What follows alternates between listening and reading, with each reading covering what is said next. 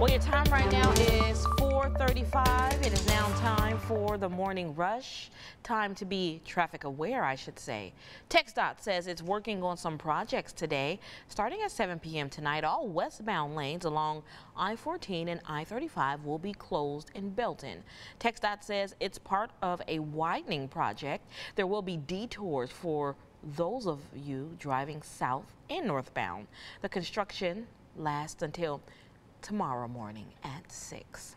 Well, Temple College kicks off the groundbreaking for its 4 new buildings today. It's part of a nearly $225 million bond construction project that is expected to be completed in 2026.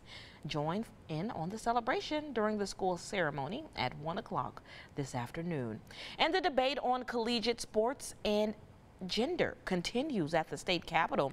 There will be a public hearing to go over Bill SB 15, the bill that wants to require college students in sports to compete based on their biological sex. Now, Representative Valerie Swanson and other advocates will be present in Austin today. And Central Texas' very own Trey Hawkins makes it to the National Football League.